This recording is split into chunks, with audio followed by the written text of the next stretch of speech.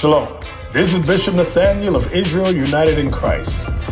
I want to start off by saying thank you to all of our Booster Club members for your many donations and much more, your prayers. We visited faraway countries and strange lands. We've even spoken to dignitaries and were detained for spreading the glorious gospel in Cuba. The truth is that the descendants of the 12 tribes of Israel were scattered throughout the world. Help us on our journey as we continue to raise up the nation of Israel. 12 tribes worldwide. Join or donate today. Shalom. Hey, bro, come here. You need to repent. You look like you need to get. No. Hey, brother, come here. Knowing you an Israelite is not good enough. Our people know a lot of things about themselves, but we are missing the key point that we need to repent. We need to repent. That we need to keep God's laws. So, are you keeping God's laws?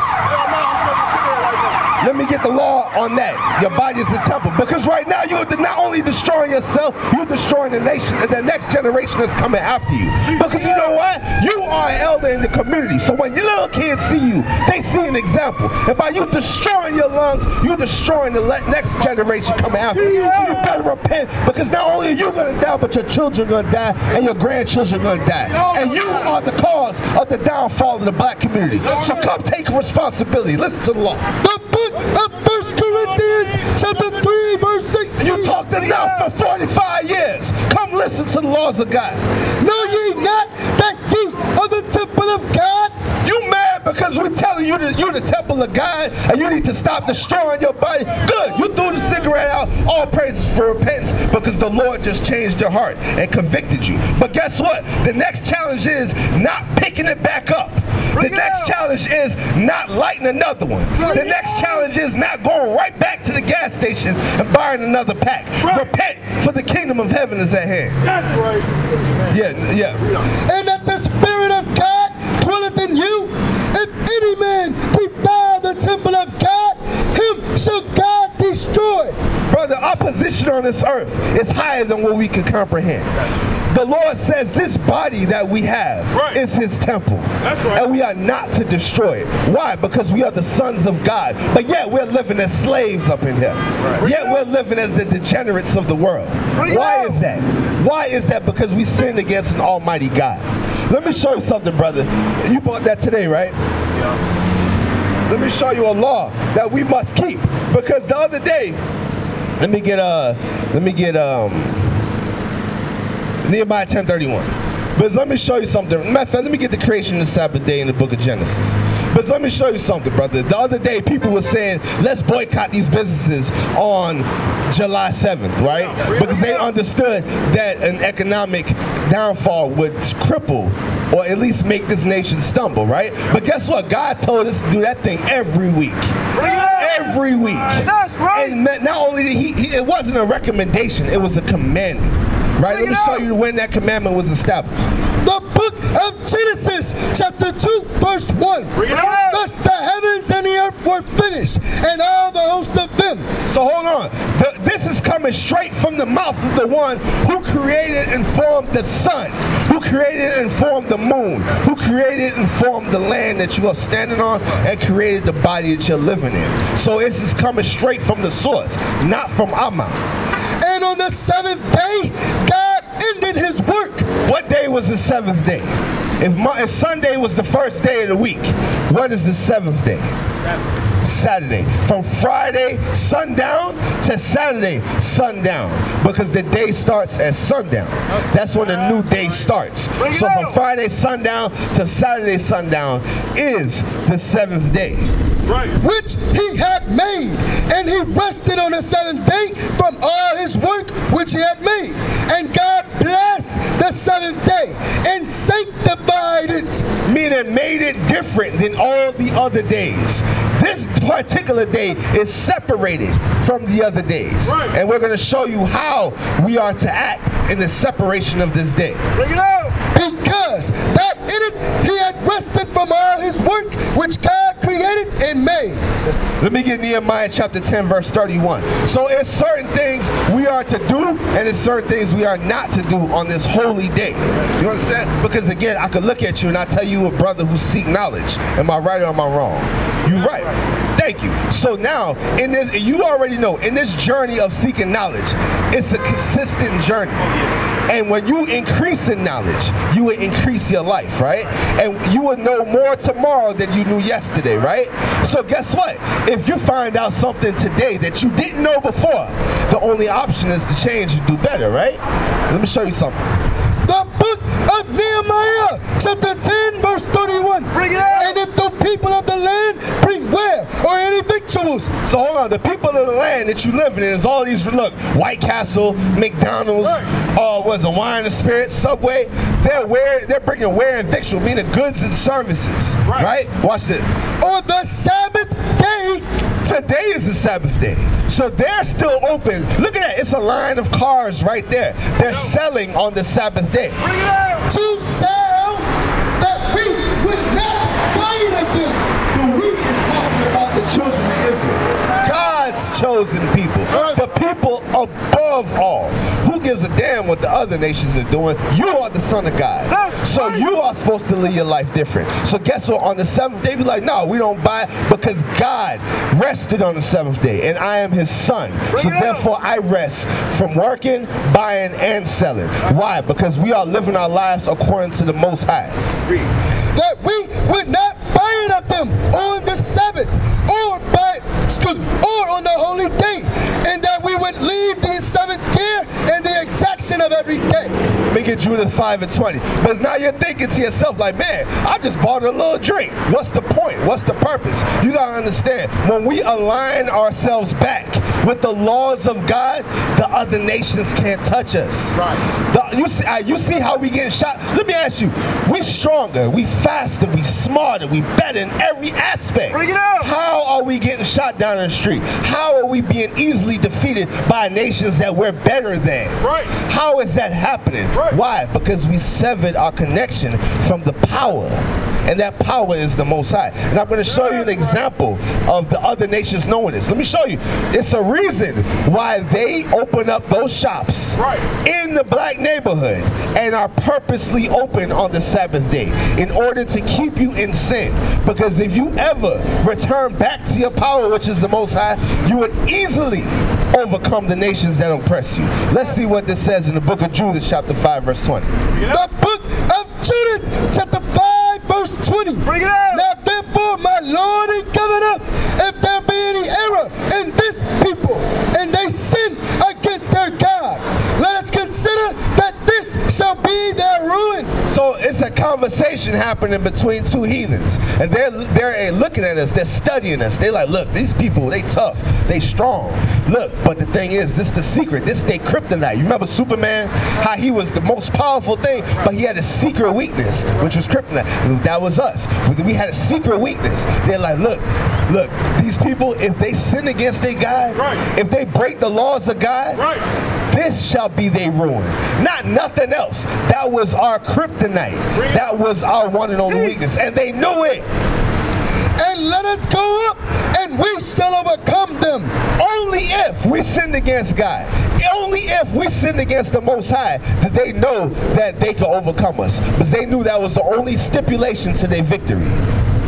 But if there be no iniquity in their nation, but if they did not sin against this Most High God, if they did not sin, if there was no iniquity, there was no sin, no transgression of the law, what would happen?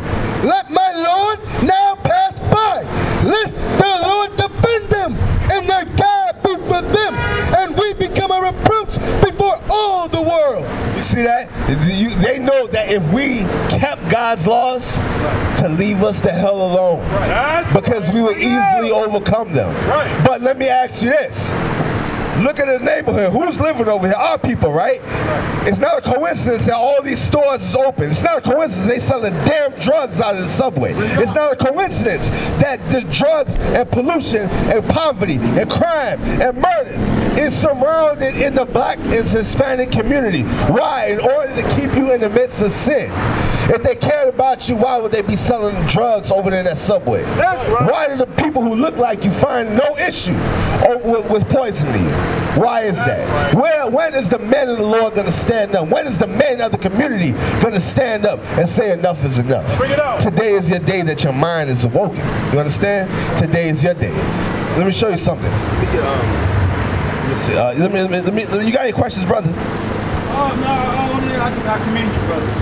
Anytime I see y'all make me get that, give me a little bit more faith, and that there's actually black soldiers on the front line that care about their community. I just want to say that about y'all. Let me show you something, because at the end of the day, I need you to understand, we're not out here for just a motivational speech. We're not out here just to have a feel-good message. We're out here to show you something and how to change. Let me show you. The book of Ezekiel, chapter 31, verse 30. Also, thou son of man, the children of thy people still are talking against thee by the walls and in the doors of the houses, and speak one to another, saying, Come, I pray you, and hear what is the word that cometh forth from the Lord. And they come unto thee as the people cometh, and they sit before thee as my people, and they hear thy words, but they will not do them. So brother, you've been listening for quite some time. We're going to show you a set of more laws. Now the thing is, it's up to you whether you want to change or remain the same. Are you going to change or remain the same? I'm always trying to better myself and change. Absolutely. Matter of fact, look, that's excellent. Let me show you something. Let me get Acts chapter 17, verse 30. Because everything you're saying is, as far as like the opportunity for you to change and repent, is found in the Bible. That option is given to you because the times where you didn't know no better before, the Lord showed you mercy in order to reach this point right here. Let me show you. The book of Acts, chapter 17, verse 30. In the times of this ignorance, God winked at. So the times that you didn't know no better, God winked at, meaning didn't put you to death. Like, how old are you, brother? 47. Hey, 47, age great, right? Let me show you. The Lord spared you for 47 years. 47 years he spared you. Why? Because he know that you know. He knew that when you heard the laws of God, you're going to change, right? Let me show you why. But now commandeth all men everywhere to repent. So now commandeth all men everywhere to repent. So the past times of I didn't know no better, that's done. Because let me ask you, on the Sabbath day, which is today, right now, moving forward, are you going to buy, sell, or work on this day? No. No, why? Why won't you? It's a violation of God's commandment. Say it in the mic. It's a violation. It's a violation of God's commandment, you know. Absolutely. It is a violation of God's commandments. And the brother has just increased the knowledge. Let me get correct the wise man. Proverbs. Because let me show you something. And that right there lets me know that you're a wise man. Because if the scripture says, if you rebuke a fool, he'll hate you for it. But if you correct a wise man, he'll love you for it. So, I'm gonna drop that. So you show that you're a wise man. And let's continue in wisdom. I'm gonna show you another law, right? So now, let me get let me show you another law, right? Because now, you remember we showed you that you are made in the image of God, right? And we're going to talk about the image of God and the ranking structure of all creation. You got the Most High at the top. You got Christ, the Word, the Creator, the Son of God. And then you got man, you got us, you. And then you got the women and children. Let me show you that in the Bible. The book of 1 Corinthians, chapter 11, verse 3. But I would have you know that the head of every man is Christ, and the head of the woman is the man, and the head of Christ is God. So you have the Most High God, Christ, man, woman. Why is that important? Let me show you. Every man praying or prophesying, having his head covered, dishonoreth his head. What does that mean? Let me get Revelation 19:13. What does that mean? Every man praying or prophesying and hearing the words of prophecy come out, and who cover his head dishonors his head. What does that mean? Let me show you something real quick to add to that. The book of Revelation, chapter 19, verse 10. And I fell at his feet to worship him. And he said unto me, see thou do it not. I am thy fellow servant and of thy brethren, that of the testimony of Jesus. Worship God, for the testimony of Jesus is the spirit of prophecy. So this whole Bible is the spirit of prophecy. It's not for the other nations. You blacks, Hispanics, and Native Indians are the Israelites. Not the white man, not the Asian man. The black man, Hispanic man, and the Native Indian man are the biblical and historical Israelites. Nobody We used to scream black power while Heron was pushed. But at the end of the day, nothing's in vain. IUIC has been given a vision. The tents of Judah has risen. Many has attempted the mission. Minor murmuring, omitting, and missing the mark. Just reading that he had the flame of fire in his eyes gave us the spark. We on Paul's mission. We out on the road, purple and gold. From Mexico, Cuba, Haiti, Ghana, Sierra Leone. 144,000 boots banging, concrete crackling. These are our men repented at heart. The scriptures is proof. IUIC, we deliver the truth.